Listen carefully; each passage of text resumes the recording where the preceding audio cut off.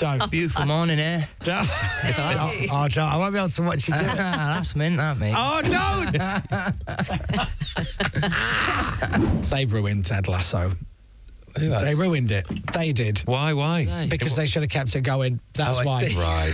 Yeah. One season every year for the next 10 years. That's what they should have done. That sounds good. Have they never seen The American Office? 50 episodes each season, one brand new season every year. Just keep it going.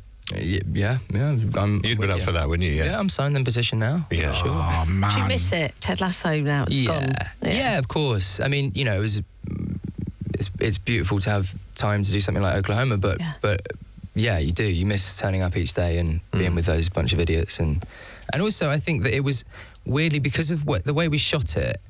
You know, in the first season, nobody obviously knew about it. The second season, it was during COVID, and by that point, by the time we did season 3, it was just sort of our thing still, even though you know, a couple of people had started to watch it by season 3.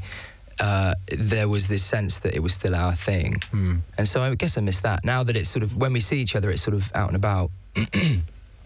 Excuse me. Bless you. What a twinkle in your eye. That's lovely. Are you in a WhatsApp group with any of them? Of course. Yeah. Who's in the WhatsApp group?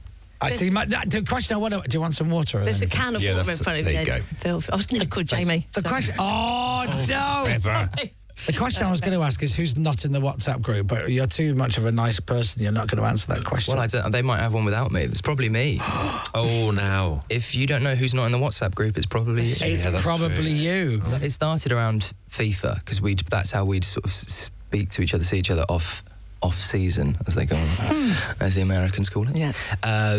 And we would just be like, this is basically who's online, who wants to play.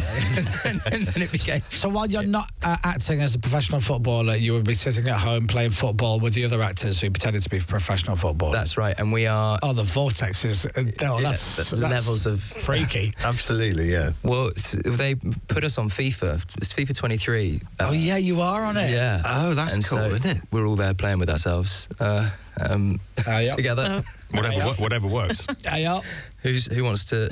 No, I'm not going to go. As soon as I found this out, I raced home that day, switched on the Xbox, and I'm like, I've got to play as AFC Richmond. I've got to. Yeah.